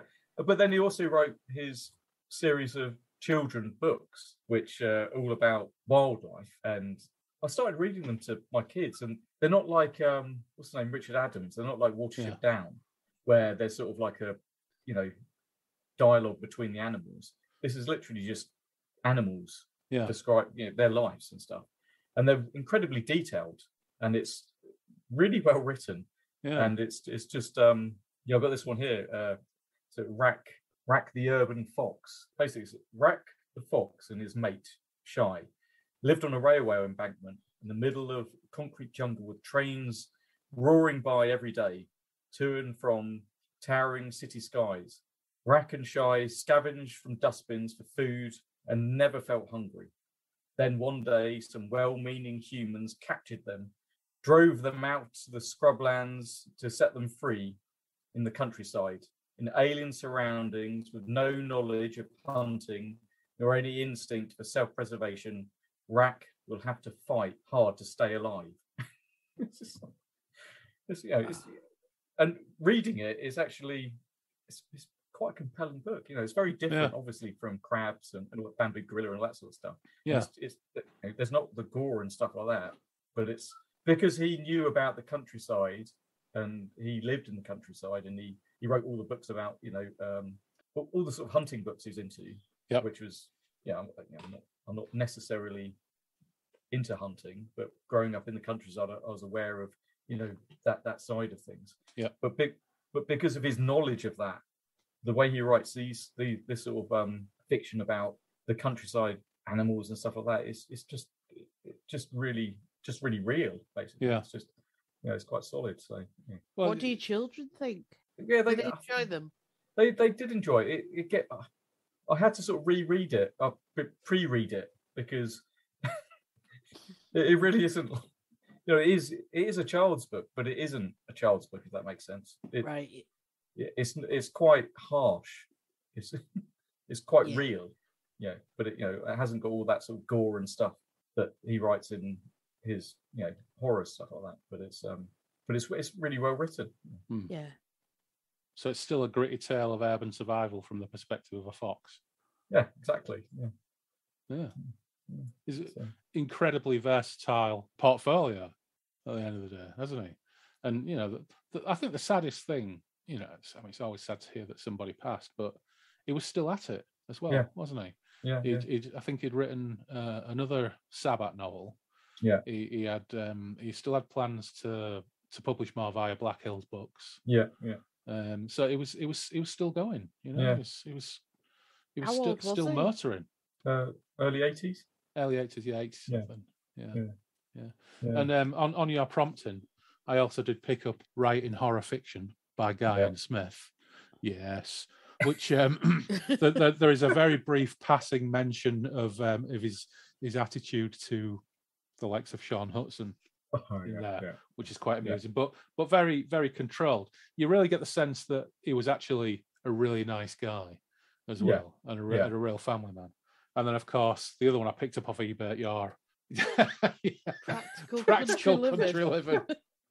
Yeah. It's actually like The Good Life. Yes. Yeah. It's a great book. It really is. There's some very sort of prescient things in there. He's talking about when was it published? 80s, was it? 88.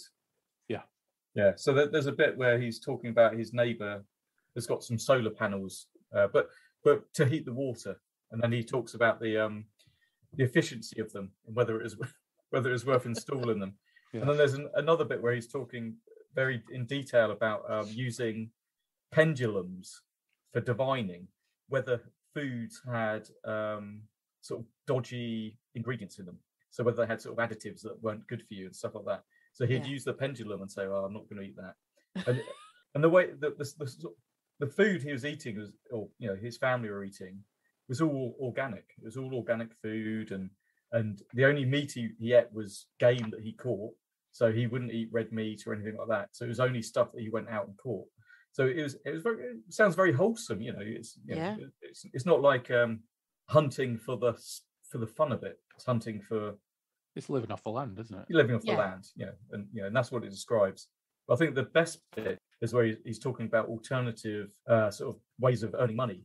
And his was, apart from writing very successful horror fiction, was a secondhand book company where he was buying and selling books and selling them online. Not online, actually. It was mail order, wasn't it, at the time? Yeah. And he ran a comic and bookshop as well, didn't he?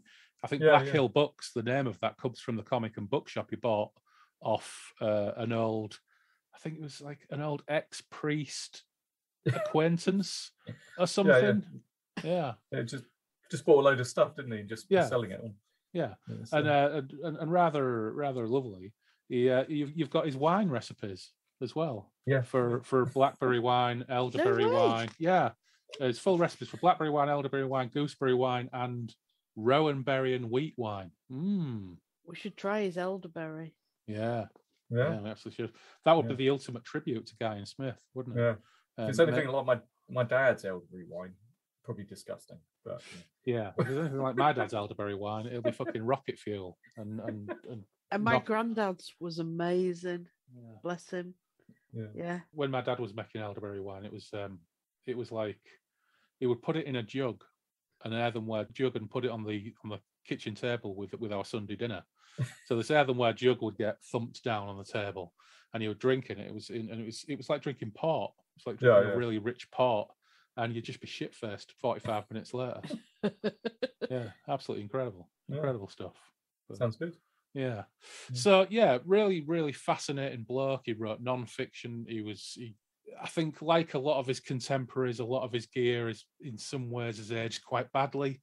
But there's a jaunt to his writing that I think explains why he was so successful at the time. But I do wonder if one of the reasons where James Herbert and Sean Hudson remain in print and quite easy to find, a lot of the Guy and Smith stuff maybe has just got a little bit harder to publish now, just because of some of those, particularly the sexual violence stuff, because it can veer quite wildly in a very, very short space of time, in the space of a few lines, from entertaining pulp to being verging on, if not fully, kind of quite distasteful. But he was a writer for hire, and he was churning out genre fodder, and that bit in that interview where he talks about Peter Herning, he did Bamboo Gorillas, and Phil, Bamboo Gorillas was there was a subgenre of pulp fiction, of war fiction, which was quite popular in Australia, but not so much over here, which was about prisoners of war in the hands of the Japanese. And generally there would be a combination of nurses and prisoners of war being subjected to terrible treatment by their Japanese captors. And there was a lot of rape and a lot of, kind of unpleasant stuff. But he was writing that stuff because Peter Herning said, how far can you push it? Yeah. And Peter Herning encouraged him to push it. So he was a writer for hire, and he was churning out all of that genre fodder, in some ways to order, and pushing the envelope as far as he could because it was selling. Yeah. So is that why they were saying, how far will you push it? Because they wanted him to push it. Yeah. So they asked him to write a couple of biker novels because NEL was doing a lot of biker books. I mentioned that I started one called, I think, Angels from Hell, which is one of the NEL biker books. Yeah. And fucking hell, the first 3 chapters of that, well, anything that Guy and Smith can throw into the mix in terms of sexual violence and things that might raise an eyebrow these days, well, the first 3 chapters of that Angels from Hell book completely knock it out of the park from that perspective. And he also did 2 books on trucks, didn't he? On the sort of transport scene, wasn't it? There was a TV series about sort of truckers and stuff like that, and he wrote two novels on that. And what he really wanted to do was have a series on like a sort of Western series, didn't he? Like a cowboy series. Yeah. And he wrote one. I think it's called, what's it called? Pony Riders. Right. And he wanted to do a whole series like Edge. Yeah. On that kind of thing, but I think he kind of just missed the boat on that. So he was just a bit after that was popular, so it didn't quite happen. Yeah. I know you say he was a writer for hire, but he was very diverse, because not every writer can write in different areas either. Yeah, I think that was the deal. It was like, people would say, can you do this? He'd go, yeah. and then just do it, and then send him an £150 check. Yeah, that's how he ended up writing for the Grot Mags. But again, another interesting thing from that is that while he was doing that, Graham Masterton was the editor of a porn mag called Forum. So it wasn't just Guy and Smith. It seems like there were writers out there. Yeah. If there was writing to be done, they would write it. Yeah. And it didn't matter what it was. Yeah. Because Graham Masterton was less prolific, but Graham Masterton's another really, really kind of interesting British horror author. I mean, Graham Masterton's books are quite easy to get hold of. They're not hard to get hold of in the same way that Guy and Smith books are. But he's another equally interesting, British horror novelist that I know next to nothing about. Yeah. A few years ago, we went to a sci-fi weekend and he was supposed to be one of the guests there. So I took my Devils of D-Day Sphere paperback that I got off Pops, hoping to get him to sign it, but he never ended up going due to ill health. And I don't know if he's still around. But yeah. In fact, Devils of D-Day was on our poll for the Halloween special. Yeah, maybe next year. But yeah, with Guy, one of his main incomes for many years, I think it was about 15 years, this going from his classic autobiography, Pipe Dreams. He's talking about the Countryman Weekly, which he had been writing. He was writing for 15 years. Wow. And that was, every week he was writing things about, it's about sort of shotguns and things like that. But, he was just writing for that. So he was a prolific writer. Doesn't matter what he was writing, he was just writing. They called him the Great Scribbler, didn't they? That was his name. He just wrote. Well, he was just anything.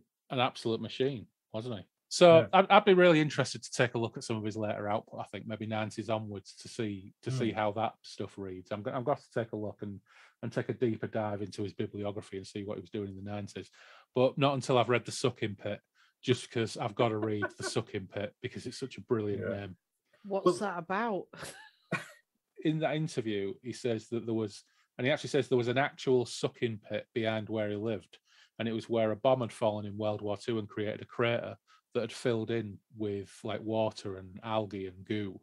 And parents would warn them that if they fell in, they would just sink and there was no bottom to it. So they were all terrified of it. So he ended up writing a novel called The Sucking Pit. That's great. The first book I ever read of his was Throwbacks, which is it's a great book actually, from what I remember. And it was when I was a teenager. I just saw it in a secondhand book fair and just picked it up. And it's just like, and that's what got me hooked onto Guy and Smith. I read that, then I started reading some of his crab books. Yeah. But the Throwbacks is effectively it's a zombie novel. It's a chemical weapon goes off and people become effectively like they regress, so they become primitives. So they sort of go back genetically. They go back to sort of primitive times. Yeah. And it was written in the 80s, so it was that sort of whole Cold War period, similar to one which I haven't read yet actually, called The Warhead or something, which is just absolutely bonkers. Which is about nuclear weapons and sort of voodoo gods. That sounds amazing. Yeah, that sounds amazing. But one area he never really wrote in was science fiction, which I don't think he was ever into science fiction. No. But everything he does write, notwithstanding the fact that giant crabs, it is all very grounded, isn't it? Because even his choice of location, he tends to locate things in real places. Yeah. He doesn't make towns up. No. He has a fairly grounded approach to everything. I mean, so some kind of elements of detail sometimes seem a bit sloppy and rushed. It's like in Night of the Crabs, the tank that gets thrown in the harbour. There's no mention of what kind of tank it is, but then in Crab's Moon, there's a reference to it being a Churchill tank, which I think is the wrong timing. I think. Wrong decade. Yeah. Churchill tanks went out of service in like 1944 or something, or 1943. Yeah. So he would have gone. He should have gone for a chieftain. That would have been right. A chieftain, or I don't know what were the tanks we were all obsessed with when we were kids? Scorpion tanks. Yeah. But my dad was in the tank regiment. Right. And in the 70s. Yeah. And he was driving chieftains. So yeah. That's what it should have been. Yeah, it should really. Yeah. Right. Well, on that tank-related bombshell, I am going to open my last beer to raise a glass to Guy and Smith, and what have I got? I'm kind of slumming it a little bit because it's a brew dog, but it's a brew dog, one of these brew dog blend things where they've worked with another brewery, and it's layer cake, marshmallow, and chocolate stout. So give this one a go. I'm opening my last one. Yep. Which is, considering the two previous were pretty strong, I've gone for a Shandy Shack IPA Shandy. Oh, nice. Which is gluten free. Oh. 2.8. Perfect. Oh. You know what? I do like a nice, refreshing shandy. Yeah, that's my daily drink.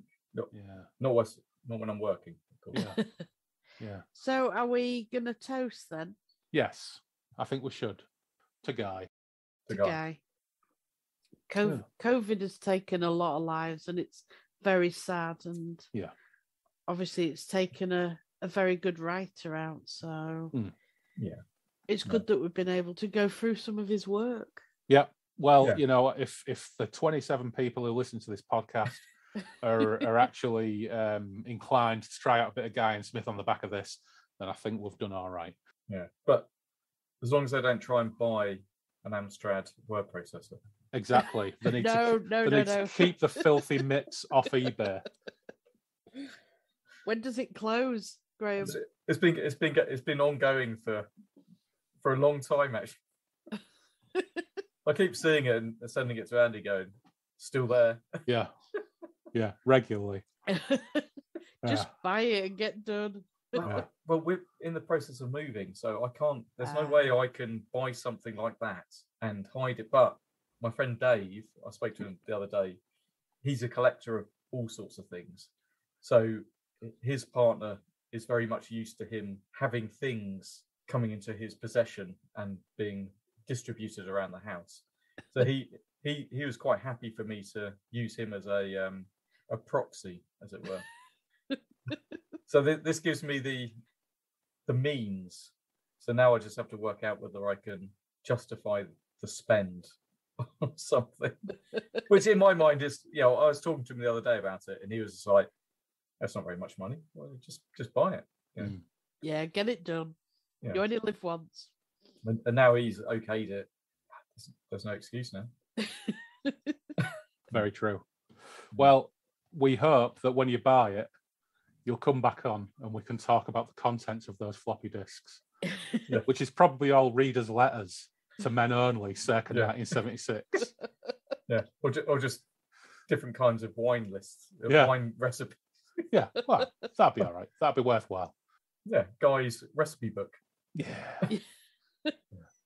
So, Graham, pleasure to have you on. We've been talking about getting together and doing something for quite a while, and I think this gives us the appropriate energy to push on and do what we've been talking about doing for quite a while, which is the Black Corridor. Black Corridor, yes. I need to reread it, though. Yeah, so do I. It's been a while, yeah. Isn't that funny that I'm drinking Black Door tonight? Ah, yes, indeed. So who wrote the Black Corridor? Moorcock. I've not heard of that one. It's a 1969 Moorcock sci-fi, which has some quite interesting elements to it. Which I think this is the one that is supposedly the ideas from his wife at the time, isn't it? Right. Oh, Hillary. Was married to Hillary at the time? And Hillary, who's the friend of my wife's extended family. Yeah. That's that story I said about.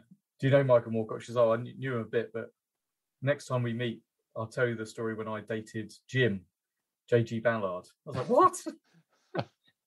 So I need to get this interview from her. She's in her 80s now. I need to capture this stuff from her. Yeah. She lived in Ladbroke Grove around that time. What a scene to have been a part of. Absolutely. I'm really excited for when this episode comes out then. Yeah, get those stories for what we do the Black Corridor. Well, I need to capture it. She's quite something. She's called Laura Mulvey. She came up with the idea of the male gaze. So So that's her thing, Right. which I think we all know about. Yeah. So Yeah, absolutely. yeah. Wow. Yeah. So she's an incredible person to talk to. But the fact that she knew Hillary, and was quite something. Fantastic. Yeah. Right. Well, it's been an excellent chinwag. Crab's Moon was a hoot. I think we will come back to Guy and Smith at some point in the future, but who knows what we'll end up doing for Halloween next year.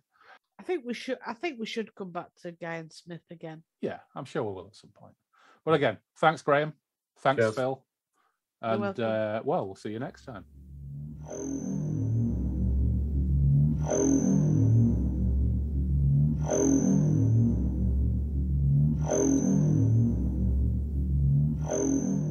Thanks as ever to my co-hosts Phil and, on this occasion, for the first time, Graham. Graham's been working on a lot of music over the last couple of years, in particular an album based upon The Black Corridor, and we will be covering The Black Corridor at some point in the future, but as a teaser for that, we'll play this show out with one of the tracks from The Black Corridor. The Collected Pulp Horror that we mentioned with the interview with Guy and Smith is easily available via certain sites, and is an excellent archive of reviews and interviews on a number of different subjects, some of which quite close to my heart. And there is an excellent article on, for example, The House on the Borderlands by William Hope Hodgson, and also one on The Great White Space by Basil Copper, which was another Pops hand-me-down that I'm very fond of, although I haven't read it for a long time. I really do need to dig it out and give it another look. The Collected Pulp Horror is an excellent read, and it's under $5, so well worth picking up. The author-stroke editors are Justin Marriott and Will Errickson, and they've got a whole host of other stuff available as well, looking at different elements of genre fiction. As mentioned in the intro, Guy's daughter Tara is recharging Guy's social media presence, so the Twitter handle @GuyandSmith is now active again, and on Instagram as @Guy_N_Smith. And there is also a Guy and Smith newsletter which you can sign up to. And now, as always, it's time to thank our patrons, starting with those without tier, and they are Sebastian Weetabix, Tim Cardos, and Sir Anthony Piconti.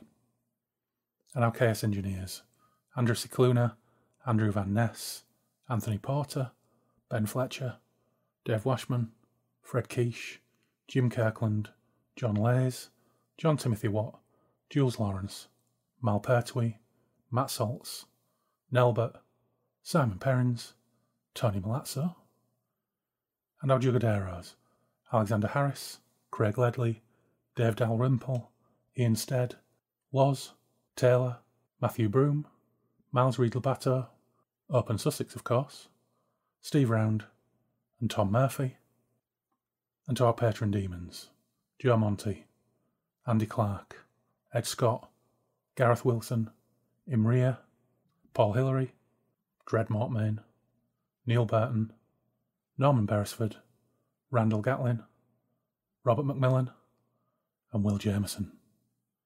Thanks all. Your support, as always, is fully appreciated, more so than ever, because we seem to be heading yet again into another rather critical time in this bloody pandemic. What a time to be alive. In just a few short days, we'll be publishing the birthday episode, as is traditional. And this weekend I'll be away with Phil somewhere, which she doesn't know about yet, so I can't mention it here, but we will be by the sea, and we'll be talking about something and putting something out in a few days. In the meantime, you can follow us on Twitter and Instagram at the handle @BreakfastRuins. You can email us at breakfastruins@outlook.com. The blog is breakfastintheruins.com, and we have our Patreon page too. But in the meantime, wrap up warm, stay safe, and we'll see you soon on the Moonbeam Roads.